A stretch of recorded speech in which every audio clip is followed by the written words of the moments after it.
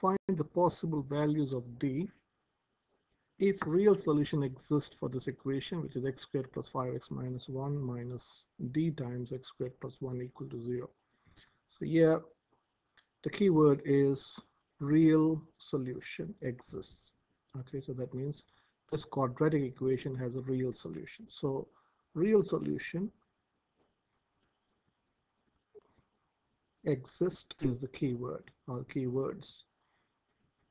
Exists implies a determinant, which is b squared minus 4ac, is greater than equal to 0. In my previous video, I've explained why this determinant is greater than equal to 0. So this in fact has got this is a combination of two results. This is equal to 0. When you have equal to 0, you have equal roots, and when b squared minus 4ac is greater than 0, you have two roots. So for both those situations, you can write this together. So now to identify a, b, and c, we need to expand this. So let me change color.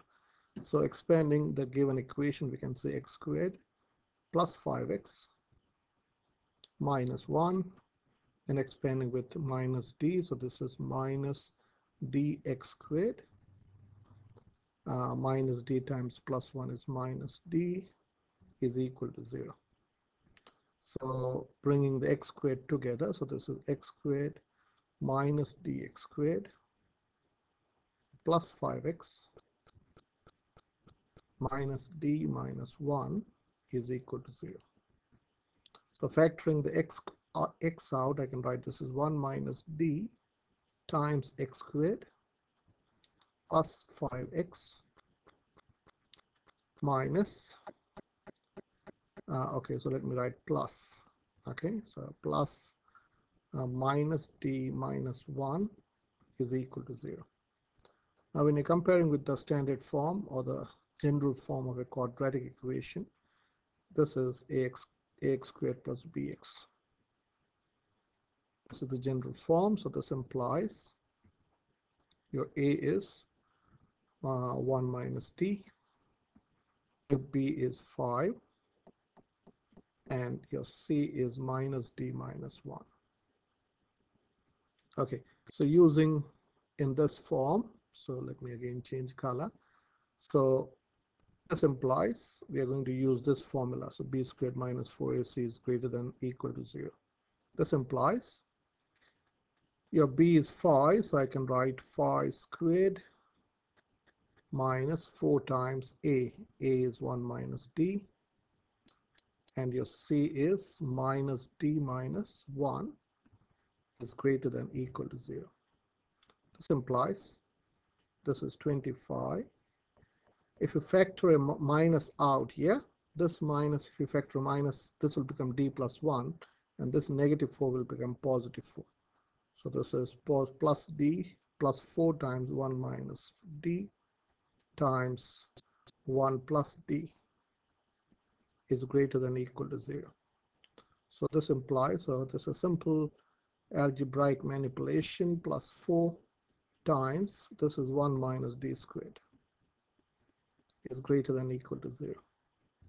This implies, let's expand this further, so this is 25 plus 4 minus 4d squared is greater than 0. Till here, this is simple algebraic manipulation. There is no brainy stuff here. So this is minus 4d squared plus 29 is greater than equal to 0. Till here, I would say this is simple algebraic manipulations. Now from here, you have to think critically. So what are we saying? This is a quadratic equation. Again, minus 4d squared plus 29 is greater than equal to 0. So what does this mean? So let's understand this graphically now. So this is your y-axis, and this is your x-axis. Okay, so this is your x and your y. Now, if you have a little bit of understanding of quadratic, this is a upside down parabola. If you graph this, this is an upside down parabola. So it would be somewhat like this.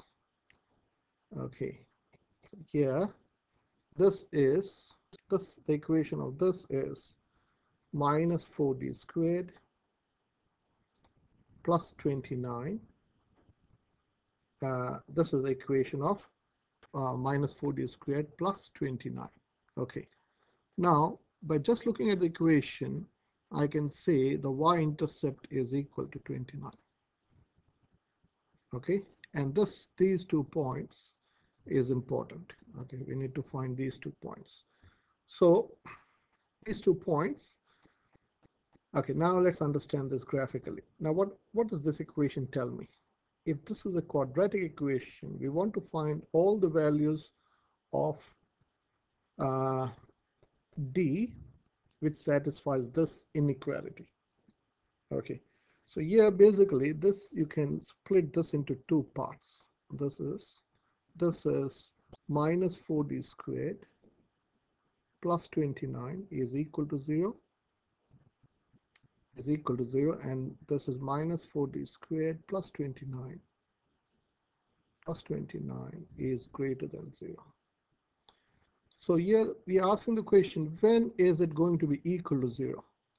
This minus 4d squared plus 29 is going to be 0 at these 2 points, at this point and this point.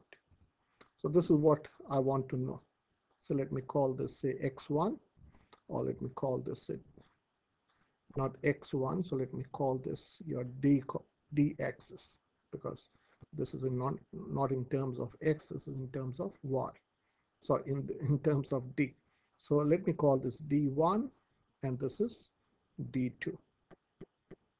So at these d1 and d2, this minus 2d squared plus 29 is equal to 0, and for these values between these two, d1 and d2, this is greater than 0. So for this part of the parabola satisfies this equation, and these 2 points satisfies this equation. So this point is minus 29. So if you solve this, can you understand? Minus 4d squared. First, let me do it without the calculator. Minus 4d squared is minus 29. So 4d squared is equal to 29. So d squared is 29 over 4. 29 over 4. So your d is plus or minus square root of 29 over 2 to be exact. So your d1 is minus square root of 29 over 2, and this d2 is plus 29 square root of 29 over 2, which is, this would be minus 2.69 into dp, and this would be 2.69. So let me show this on a calculator. Okay, so if you go run menu 1, if you go shift square root of 29 divided by 2, it is equal to minus 2.69. Okay, so let me show this on a graph menu.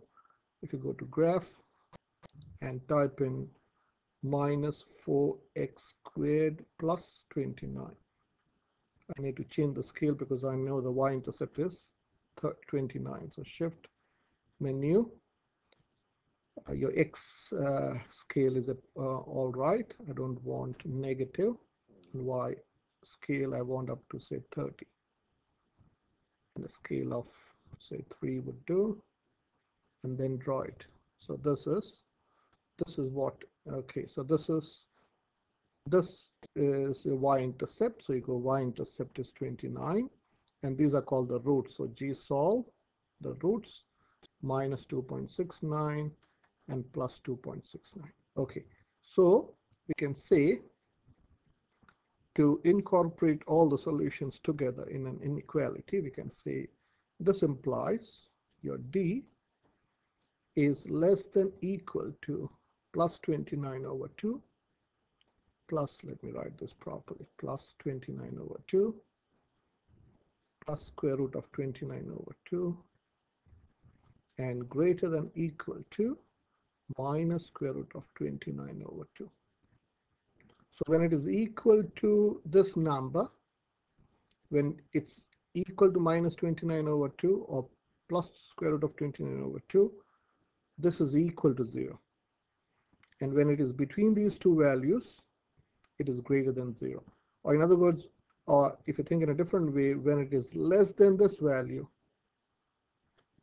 you can't solve it, or you will be, this will be less than 0. For this, what I mean is this is less than 0. This branch is less than 0, this much is less than 0, and this is also less than 0.